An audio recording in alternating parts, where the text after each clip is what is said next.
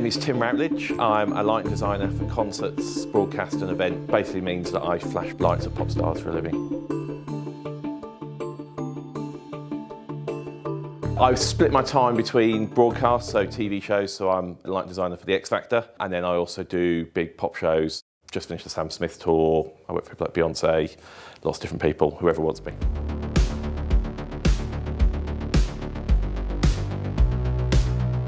So I joined the Youth Theatre for a little while, about a year or so, and then when I was about 12, I think I rejoined properly and carried on all the way through until I hit puberty and really didn't want to do that anymore. So I decided to work backstage and do lighting.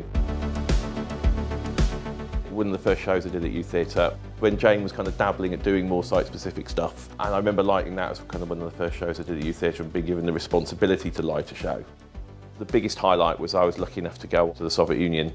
I'd never really been abroad before, 30 years ago in Red Square, and then I went there last year to do another project, and I got a picture of me standing exactly the same place 30 years later, which was kind of cool.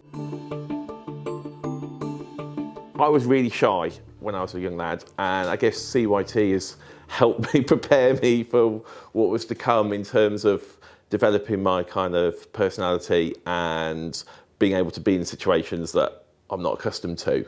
But what it did do was prepare me for some of the skills that I needed, going to drama school and doing a 3-year degree in lighting and stage management and things. So all of that stuff is completely transferable and then built me on to the next part, moving on to my career.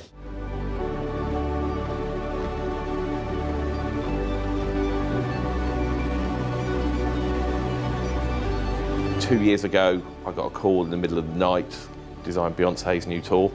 I said, yeah, I'd be interested, and about 36 hours later I got a call saying you need to be on a plane tomorrow to go to LA to meet her, become her new lighting designer, do her Super Bowl performance, and then the tour. I'm doing the XFactor again this year, which I really enjoy because it might not be the coolest show on TV anymore, but it's kind of the hardest live telly show there is.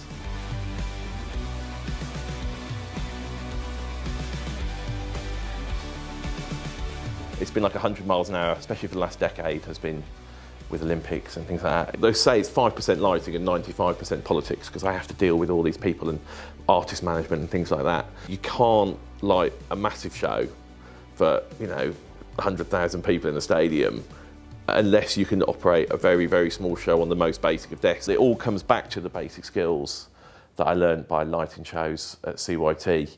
I guess the weirdest thing is I always think of myself as this young lad from Wolverhampton who doesn't come from any of that, this world of money and glamour, and you have to log all those experiences and just enjoy them all, act normal and be normal and just be you.